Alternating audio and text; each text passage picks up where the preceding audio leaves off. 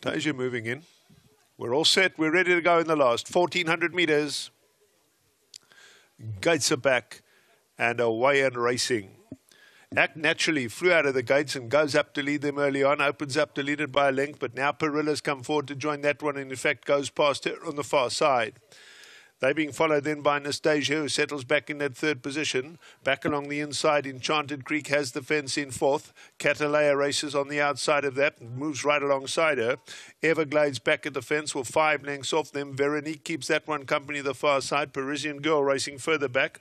And Call Me the Breeze on the outside of that is the back marker, and 8 lengths first to last, midway round that turn. Perilla is out in front. She dictates the gallop as they went past the 800-meter mark. Up on the outside, Anastasia is back in that second position. Back along the inside then, we got Call Me the Breeze, beautifully placed in third. It's on the inside. It's Act Naturally who's back in third.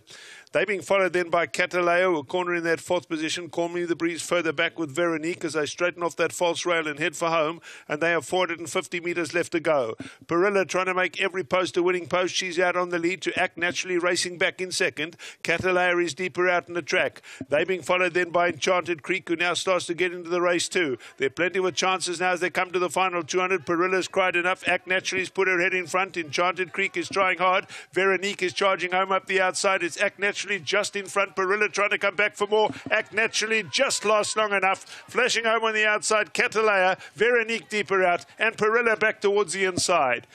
Terrific finish, race number 7, but 4, Act Naturally has done just enough to keep challenges at bay. Perilla, the long-time leader, comes back gamely along the inside. Meantime, up the outside, Veronique in the black and white, and Catalea carrying that one lucky punter ticket, coming home strongly. But down the centre of the course, 4, Act Naturally has lasted long enough. I fancy 6, Catalea may have just got second, ahead of 8, Veronique, that's tight. Perilla, the 9, back along the inside, definitely back in that 4th placing, followed then by Enchanted Creek.